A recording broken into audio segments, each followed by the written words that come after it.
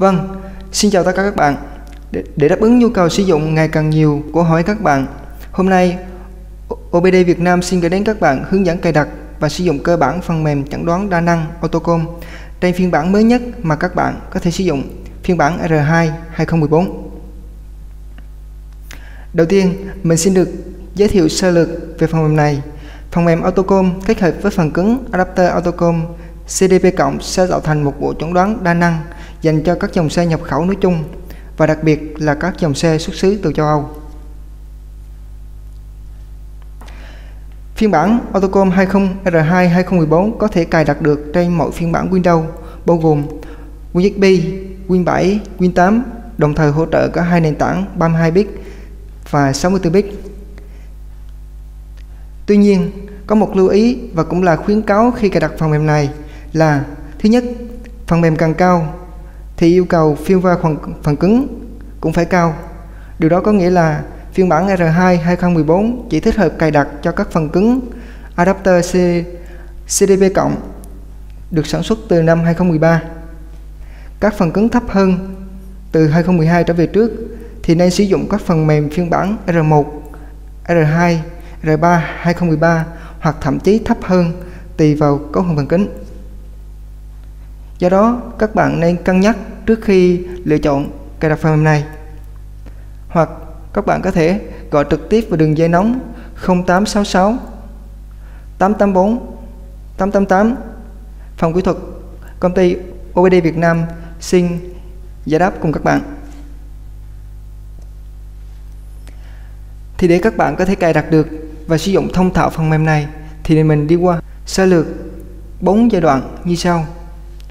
Giai đoạn 1 chuẩn bị, giai đoạn 2 cài đặt, giai đoạn 3 active phần mềm, giai đoạn 4 kết nối với xe và test.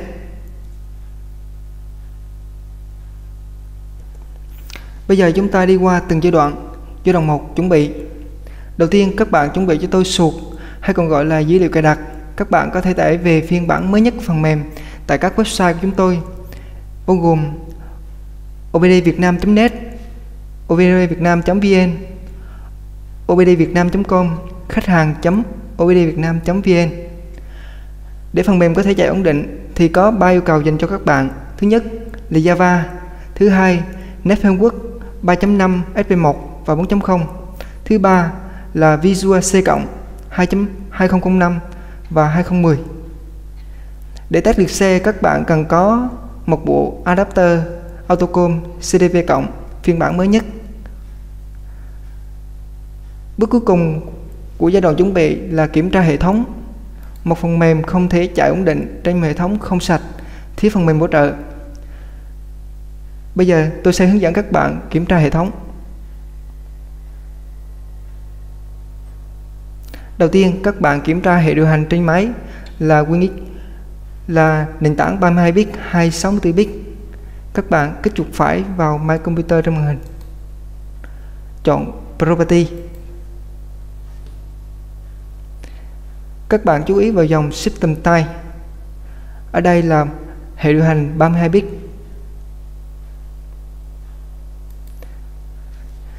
Tiếp theo các bạn kiểm tra trên máy đã cài đặt những phần mềm nào. Các bạn vào Start, Control Panel, chọn chức năng Program and Filter.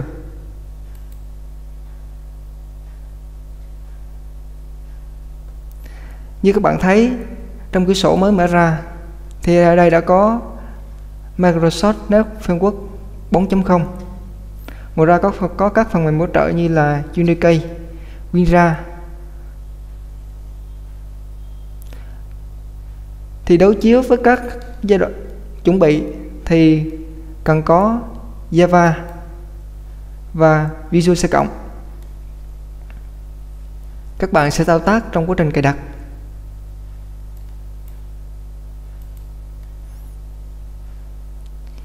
Như vậy là qua giai đoạn 1 chuẩn bị. Tiếp theo chúng ta đi vào giai đoạn 2 cài đặt. Các bạn thực hiện trình tự các bước cài đặt như sau. Thứ nhất, cài đặt Java. Thứ hai, cài đặt Visual C+, 2005 và 2010. Bước thứ 3, cài đặt Net Framework 3.5, FP1 và 4.0. Như lúc nãy kiểm tra thì Net Framework 4.0 đã được cài đặt, thì các bạn không cần cài đặt 4.0. Tiếp theo, chạy file setup. Bước thứ 5, cài đặt icon nếu cần. Bước thứ 6, xuất file activation.xml.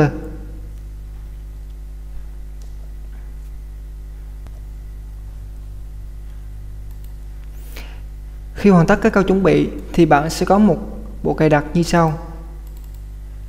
Ở đây tôi đã chuẩn bị cho các bạn đầy đủ các phụ kiện mà bạn có thể cài đặt được phần mềm này. Thứ nhất, Java. Thứ hai, Visual C+. Thứ ba, Net Framework. Thứ tư là file setup. Đầu tiên, các bạn mở thư mục Java. Lựa chọn các file setup phù hợp với nền tảng mà Windows đang sử dụng. Như lúc nãy kiểm tra thì nền tảng là 32 bit, tôi sẽ chọn file setup 32 bit. Bằng kích chuột phải vào file setup, chọn Open.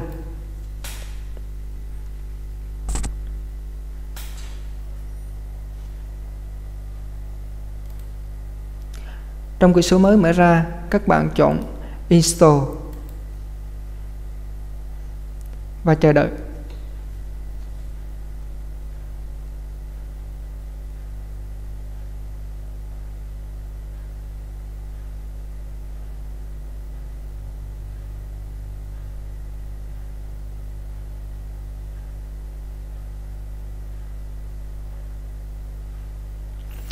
Khi tiến trình cài đặt Java thành công, các bạn nhấn Close để đóng cửa sổ.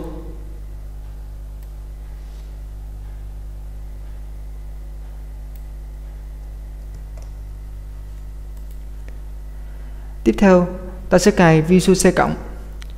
Các bạn mở thư mục C+ lên.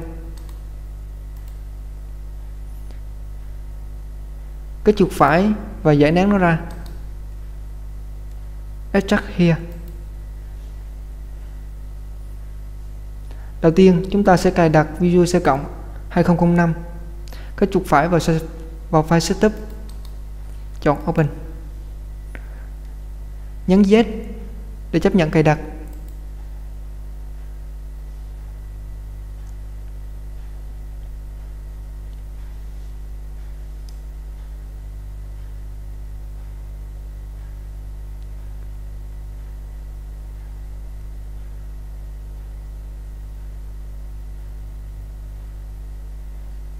Tiếp theo, ta sẽ cài Visual C+ 2010. Kích chuột phải vào file setup, chọn Open.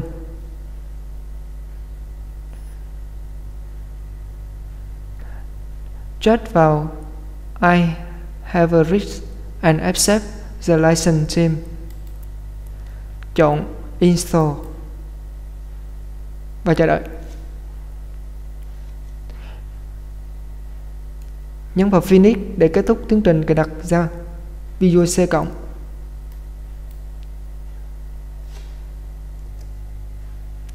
Tiếp theo, ta sẽ cài Net Framework.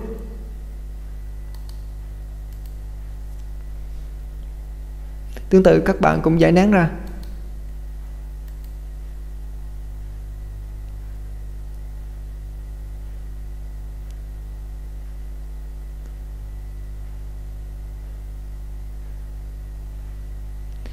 Do Net Framework 4.0 đã được cài đặt nên ta chỉ cần cài đặt Net Framework 3.5 FP1. Chọn vào file setup 3.5 FP1, Open.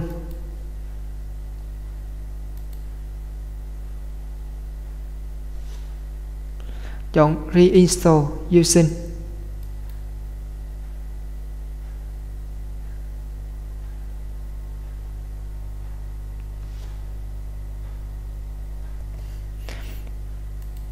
Tiếp theo, ta sẽ đi vào bước quan trọng nhất của quá trình cài đặt là chạy file setup.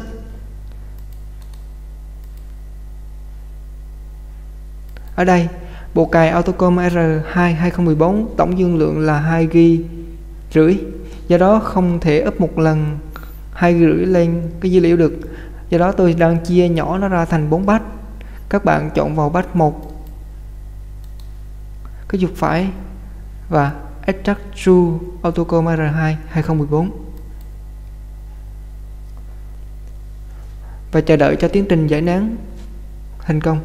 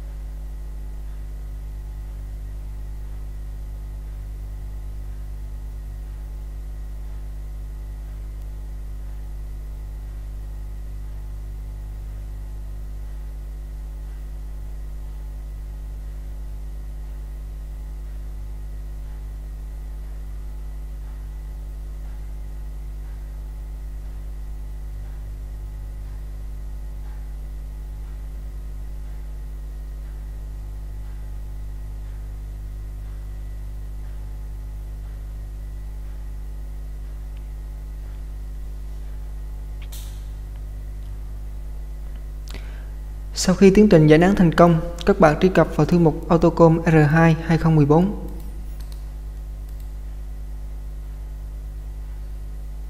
Ở đây có một file các bạn cần lưu ý là file Autocom-XE. Các bạn kích chuột phải vào file, chọn Open.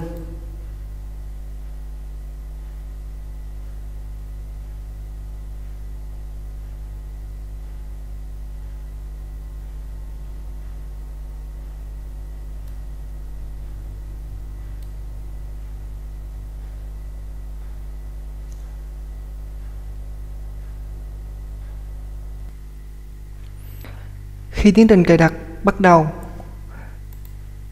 thì bạn có thể thấy trong cửa sổ cài đặt giao diện cài đặt là tiếng Pháp. Tuy nhiên các bạn không nên lo lắng về điều này. Các bạn chỉ cần thao tác theo những bước mà tôi thao tác là được. Đầu tiên, các bạn click vào nút đây, nút này đây, để mặc định đường dẫn cài đặt. Chọn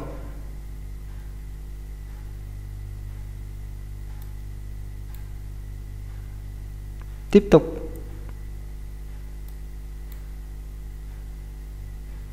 tiếp tục và chờ đợi cho quá trình cài đặt diễn ra.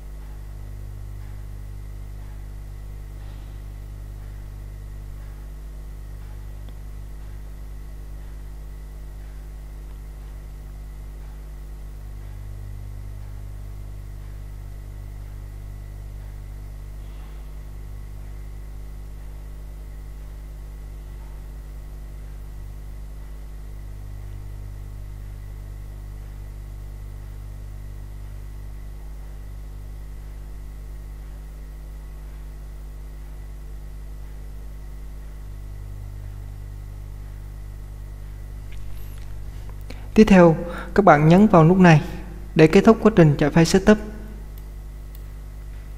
Khác với các phiên bản trước, phiên bản R2 2014 tỏ ra là cài đặt dễ dàng hơn, không yêu cầu nhập cây ID trong quá trình cài đặt, chỉ cài đặt một lần được cả ca và trết. Có một nhược điểm duy nhất là nó không tạo được icon cho các bạn. Bây giờ tôi sẽ hướng dẫn các bạn cài đặt icon cho nó. Đầu tiên, chúng ta cài đặt icon cho phiên bản trết. Kích chuột phải vào biểu tượng trết, chọn Property, chọn Change Icon. OK. Các bạn nhấn vào Browse, truy cập vào đường dẫn file cài đặt của Autocom. Các bạn chọn C, Program File, truy cập vào thư mục Autocom. Tiếp theo vào Trust CDP cộng.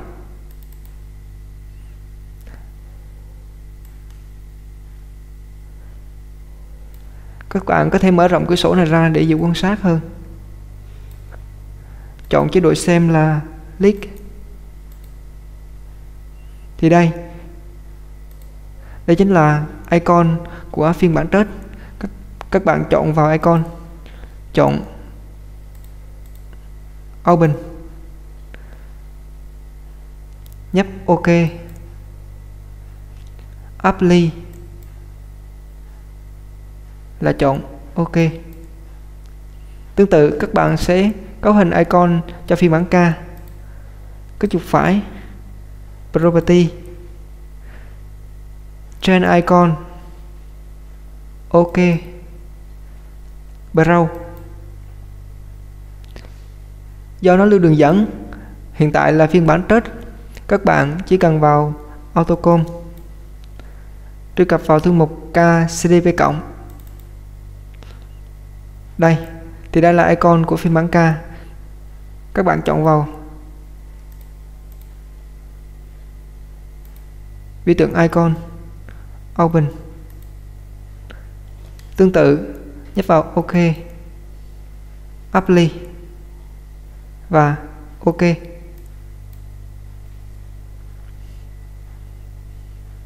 Như vậy thì chúng ta đã cài đặt xong các icon cho phiên bản trết và K. Tiếp theo, bước cuối cùng trong quá trình chạy file setup là thực hiện bước quan trọng nhất trong quá trình cài đặt là xuất file activation.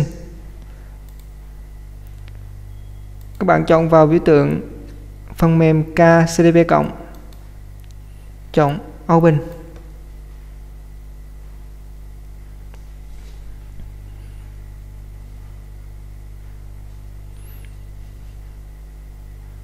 Như các bạn thấy ở đây là R1 2014, nhưng các bạn yên tâm, bên trong phần mềm là R2 2014.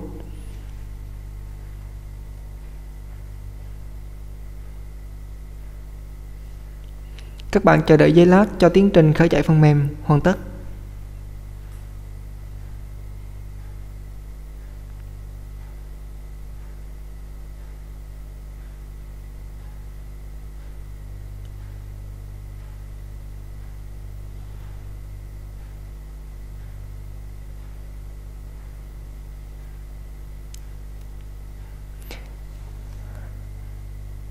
Như đã nói khi nãy thì giao diện của phần mềm là tiếng Pháp.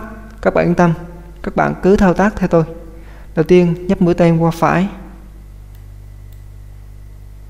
tiếp tục nhấp mũi tên qua phải. Các bạn chọn vào Indie Start.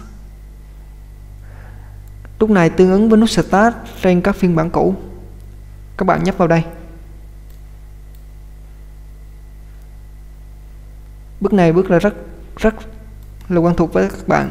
Các bạn chọn Yes để lưu cái file activation.xml. Các bạn chọn đường dẫn là thư mục desktop.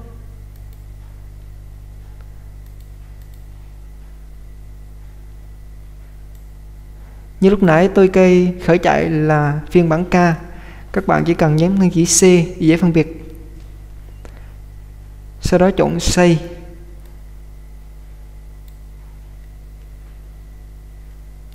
Ok. Rồi, các bạn cái phần mềm bỏ xuống đây. Tiếp theo, chúng ta xuất file Activation cho phiên bản test. Chọn Open. Các bạn chờ đợi giây lát.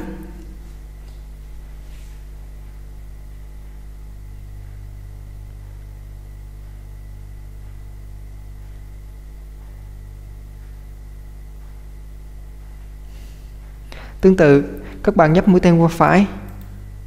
Tiếp tục dấu mũi tên qua phải. Chọn vào Indie Start.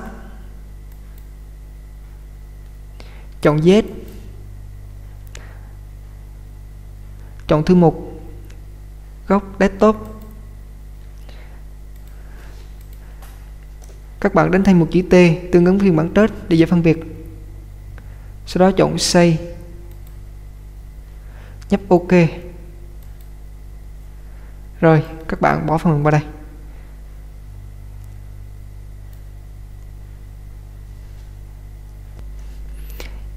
Như vậy là các bạn đã hoàn thành bước xuất file Activation có hai phiên bản K và test. Các bạn chọn hai file này.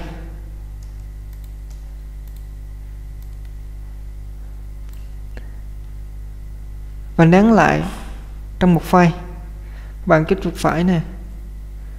Chọn Add to Archive. Đặt một cái tên mà các bạn thấy là dễ nhất. Ở đây mình đặt tên là nhờ Acti.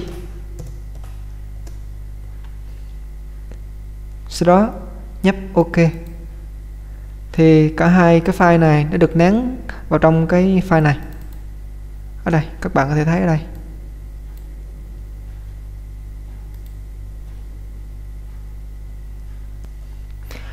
Và thế là chúng ta đã hoàn thành giai đoạn 2, giai đoạn cài đặt. Tiếp theo, chúng ta đi vào giai đoạn 3, Active phần mềm. Thì bước này, giai đoạn này rất là đơn giản với các bạn. Các bạn thực hiện thao tác check mail.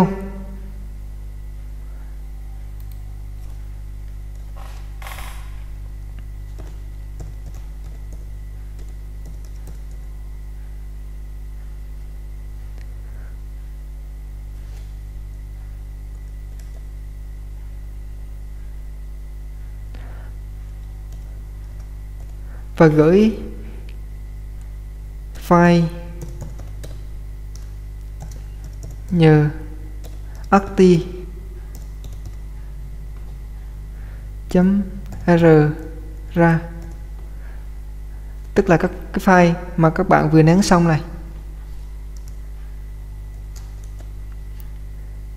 vào email hỗ trợ kích hoạt.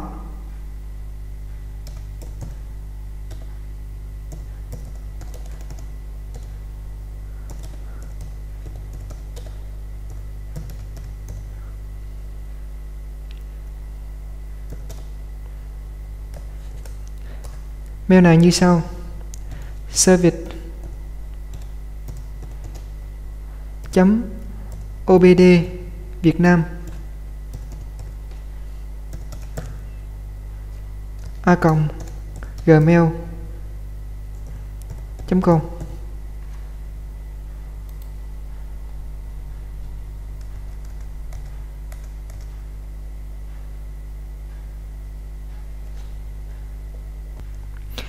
Sau khi nhận được mail của các bạn, chúng tôi sẽ thực hiện quá trình active file cho các bạn và gửi trả lại cho các bạn một file nén tương tự có tên là đã active.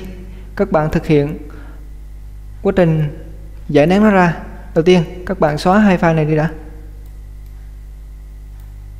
sau đó giải nén ra address here. Rồi, ta có hai file tương tự như lúc đầu, nhưng hai file này đã được active. Bây giờ chúng ta sẽ thực hiện kích hoạt phần mềm, mà chính là các bạn sẽ thực hiện quá trình kích hoạt phần mềm. Các bạn thao tác như sau. Đầu tiên chúng ta sẽ kích hoạt cái phiên bản K trước. Bây giờ các bạn kích vào Index Start. Tương tự như lúc đầu, các bạn kích vào Index Start. Trong cửa sổ mới mở ra, tương tự như lúc xuất file Activation. Nhưng ở đây các bạn không nhấn Z, không nhấn Z nha các bạn, không nhấn Z. Bây giờ chúng ta nhấn No.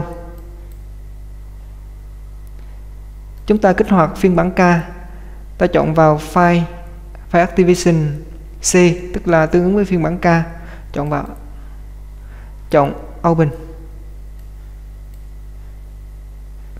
Giao diện rất quen phải không các bạn?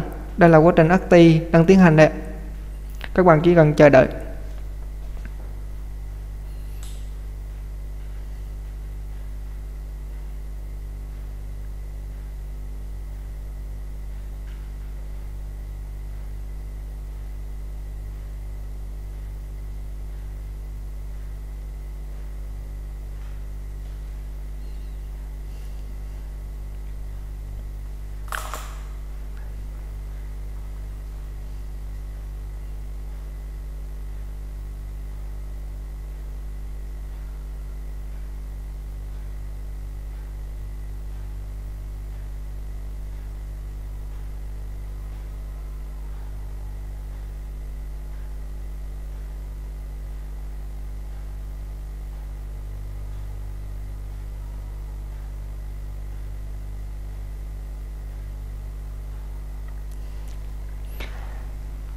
Các bạn chọn vào OK trong thông báo.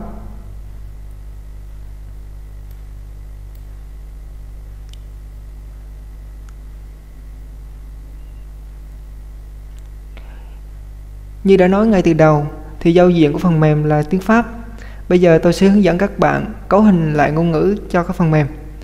Các bạn chọn vào trên thanh menu, các bạn chọn vào cái nút thứ hai tương ứng với Setup Setting trong giao diện cũ. Các bạn chọn vào nút thứ hai. Chọn trong cửa sổ mở xuống, các bạn chọn vào Enabler. Đây ạ, nhớ chú ý nghe các bạn. Đây ạ.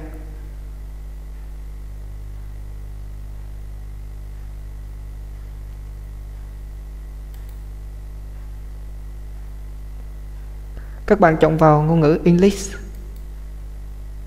và nhấp OK. Chọn AGN. Phần mềm sẽ thực hiện quá trình khởi động lại.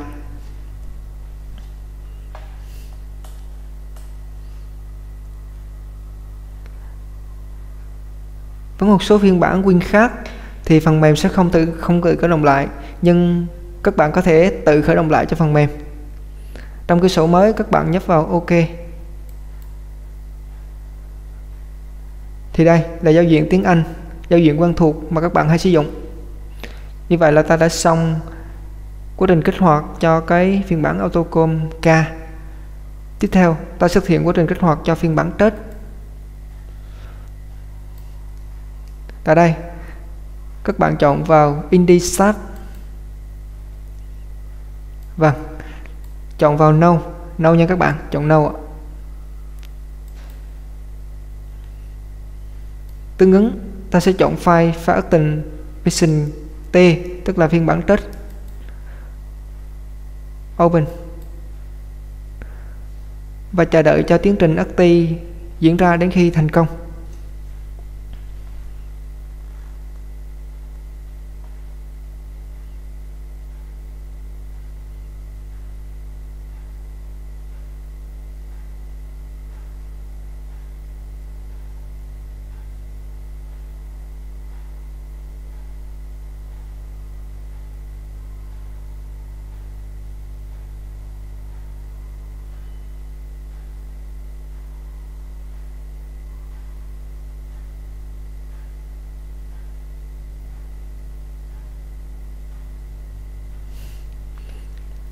Tương tự nhấp vào OK. Bây giờ chúng ta cấu hình ngôn ngữ tiếng Anh cho phần mềm. Chọn vào nút thứ hai.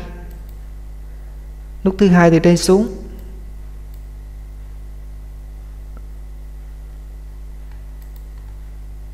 Chọn ngôn ngữ English.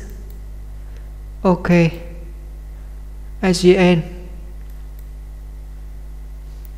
Và phần mềm sẽ khởi động lại.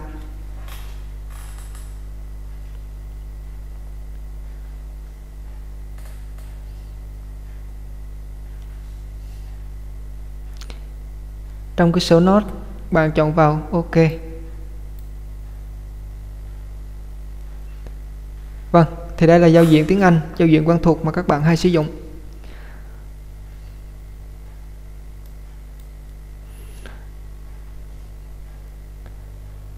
Đến đây thì gần như là các bạn đã hoàn thành quá trình setup.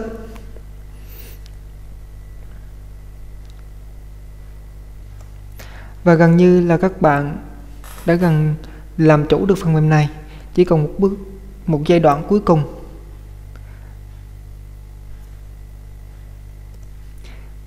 Giai đoạn 4, giai đoạn kết nối với xe và test.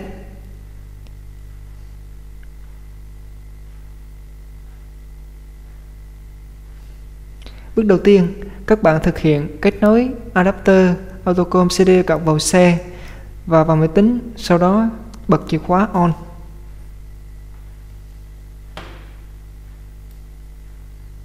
Để quan sát sự kết nối giữa Autocom và máy tính, các bạn quan sát sự biến đổi trong cửa sổ Device Manager. Các bạn kích vào chuột phải vào My Computer trong màn hình, chọn Manager.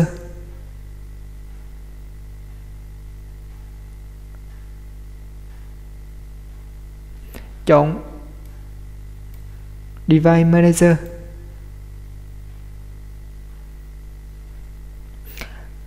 Có hai vị trí các bạn cần chú ý là port. Các bạn mở nó ra. Ở đây là Communication Port con 1, con mặc định của máy.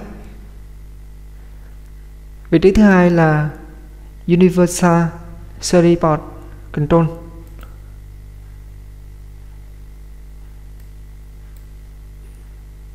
Các bạn mở lớn cửa sổ lên nhé. Bây giờ tôi sẽ thực hiện quá trình kết nối Autocom và máy tính thông qua jack USB. Các bạn chú ý sự biến đổi trong cửa sổ Device Manager.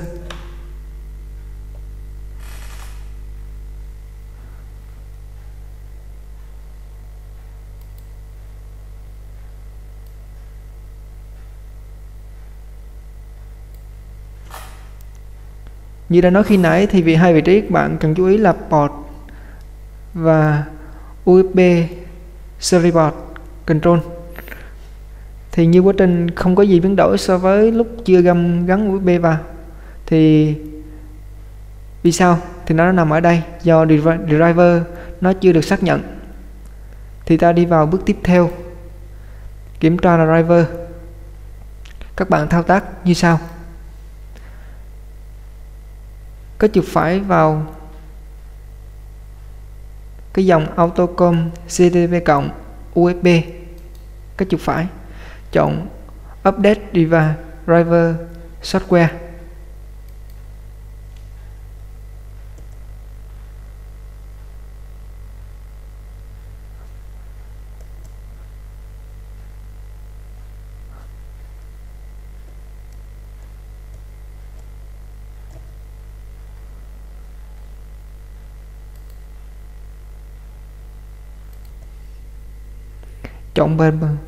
Chọn vào browse My Computer for Driver Software.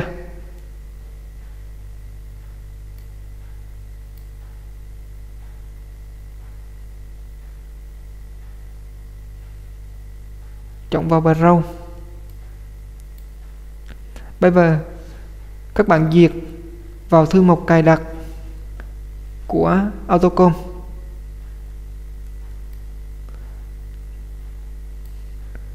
My Computer này, UC này, Program File, Autocom. Các bạn chọn vào một trong hai cái này. Tôi chọn vào KCDV cộng. Chọn thư mục driver. Chọn USB. Sau đó nhấp OK. Tiếp theo, các bạn nhấp vào Net trong cửa sổ chính.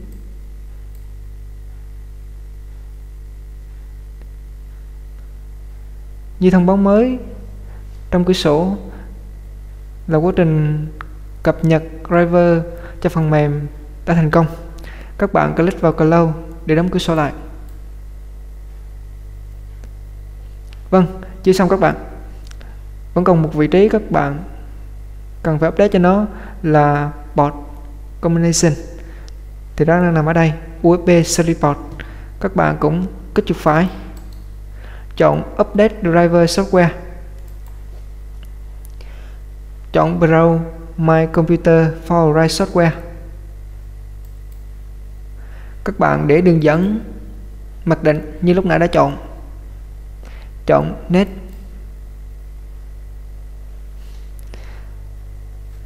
Thì vị trí Series port đã được update thành công. Các bạn chọn vào Close để đóng cửa sổ lại.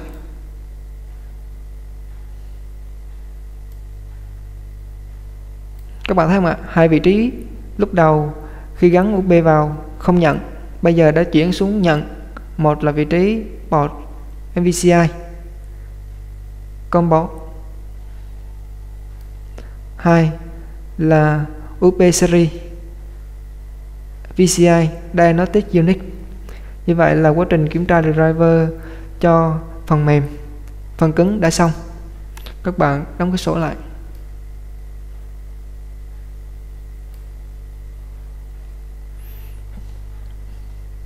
Tiếp theo sẽ kiểm tra phần mềm. Các bạn kết nối jack 16 pin OBD2 vào jack OBD2 trên xe và bật chìa khóa on. Tôi đang thử trên xe con phiên bản K. Tôi sẽ khởi động phần mềm K.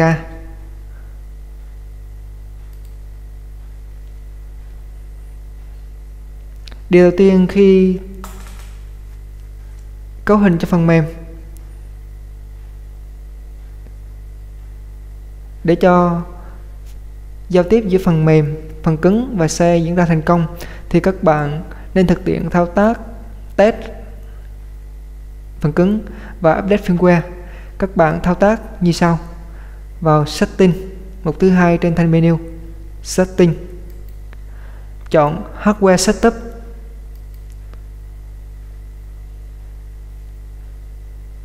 Trong cái sổ Setting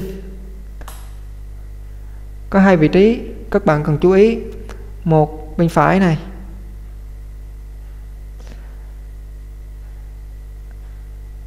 luôn luôn MVCI phần cứng là comport, biểu tượng phía dưới là Autocom-CDV cộng. Các bạn nhấn vào test.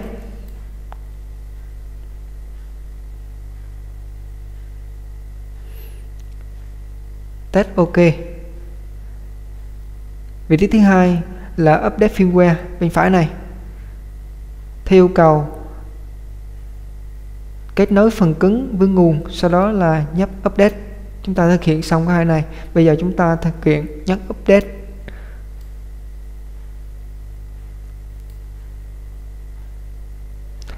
Một lưu ý trong quá trình update firmware là các bạn không được tắt chìa khóa, không được rút đột ngột USB ra khỏi máy tính, sẽ dẫn đến chết phần cứng Autocom-CDV cộng. Bây giờ các bạn chú ý trên đèn của phần cứng Autocom-CDV cộng, đèn đang nháy màu đỏ. Các bạn chờ đợi cho quá trình update firmware diễn ra hoàn tất.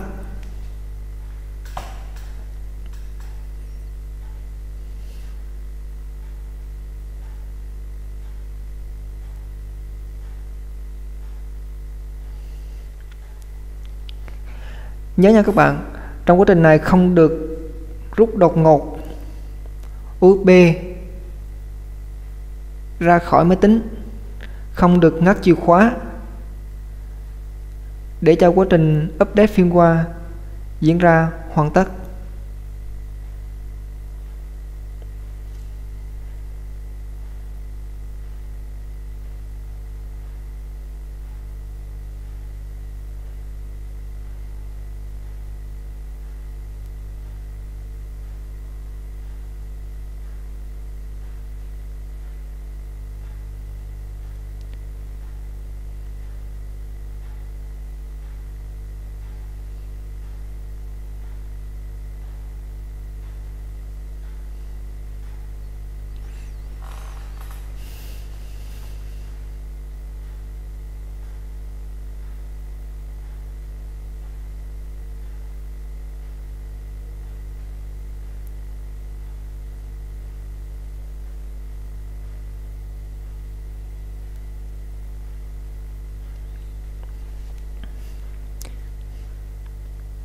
Như vậy là quá trình update firmware đã xong. Các bạn nhấp vào OK để kết thúc. Bây giờ thì các bạn có thể thực hiện quá trình test xe bình thường. Có hai vị trí các bạn có thể test là đây, Generic OBD.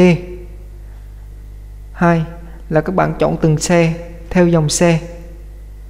Ngoài ra còn một vài vị trí khác như là VIN. Các bạn có thể nhập VIN vào đây. Trong trường hợp này mình xin chọn ở chế độ Generic OBD.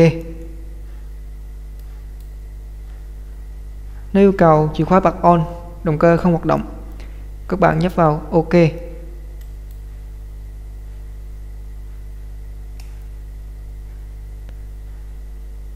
Và chờ cho tiến trình giao tiếp giữa phần mềm, phần cứng với xe. Vâng, quá trình test đã diễn ra. Như các bạn thấy, trạng thái đèn mưu bật up, tổng mã lỗi là 0, xe hoàn toàn không bị lỗi. Các bạn có thể lui lại menu chính bằng dấu bét.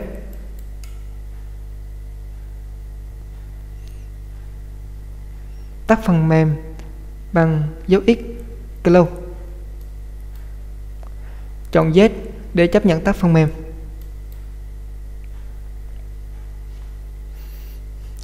Thì trên đây là những hướng dẫn cài đặt và hướng dẫn sử dụng cơ bản phần mềm chẩn đoán đa năng Autocom phiên bản mới nhất R2 2014.